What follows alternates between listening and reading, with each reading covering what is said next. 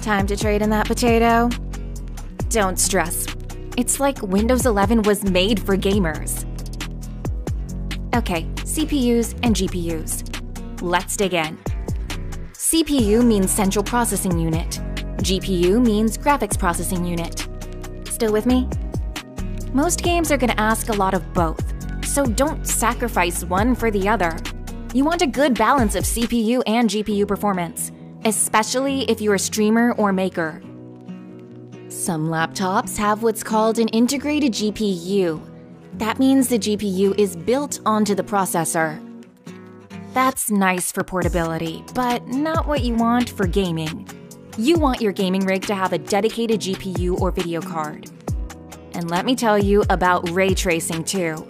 Basically, it makes the lights in your game act like real-life lights. Before and after. Nice. Switching gears, let's talk about RAM for a sec.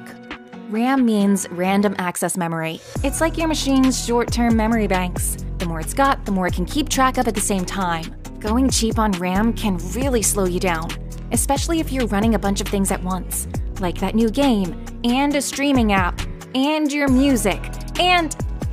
you get the idea.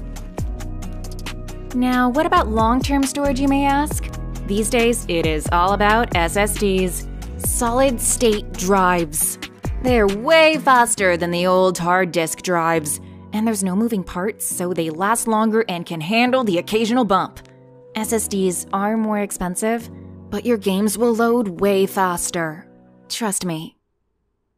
Okay, here's an easy trick in Windows 11 to see how your system is running. Hit Windows G to bring up the Xbox game bar. Now you can customize the apps you want to see, but I always have my performance app right over here. I can see my CPU, GPU, video RAM, even frames per second, all in real time. It's a good place to start if your machine is feeling a little meh. And I can click on any of them to see how they're tracking over time. Not bad. Well, that's all I got today. See ya!